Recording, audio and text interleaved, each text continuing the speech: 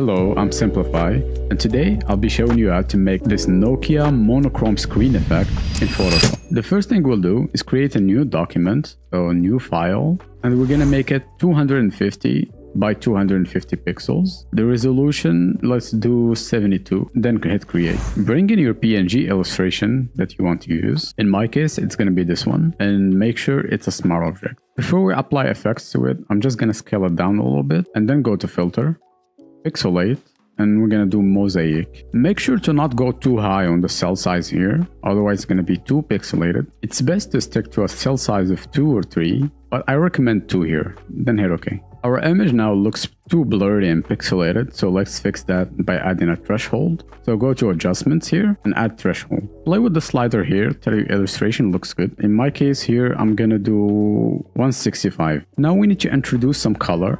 So we're gonna create a gradient map. So go to adjustments, gradient map. I'm gonna open my gradient and select one of my Nokia screen gradients. It's free. You'll find the link in the description below, along with some patterns that we will need later on in the video. I'm just gonna select that one that works best. Feel like this one is good, so just hit OK. Our effect is starting to look good, but we can improve it by giving it a drop shadow like we used to see in the old phones icons here. So grab your rectangle tool and create a rectangle behind your subject. Just place it behind the subject. Make sure the fill is white and the stroke set it to 3 pixels. Let's center the rectangle with our subject using the align tool.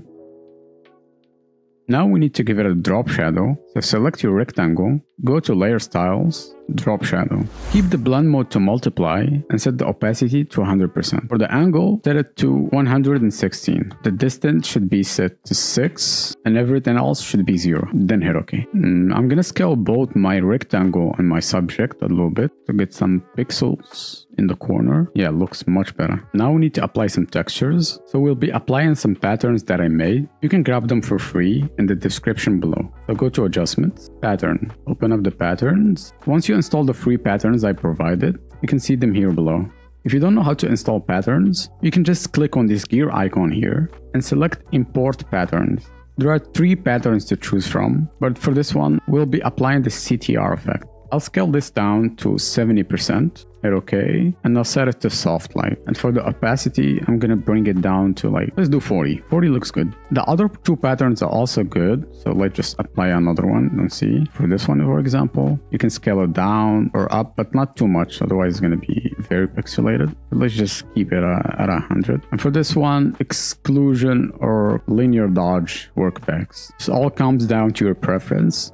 I'm just gonna keep the first pattern. I think it looks way better. As a last step, and this one is optional, but if you want to add some noise, simply create a new layer here, then go to edit, fill, and fill it with 50% gray. Then go to filter, noise, add noise, and just select the amount of noise you want.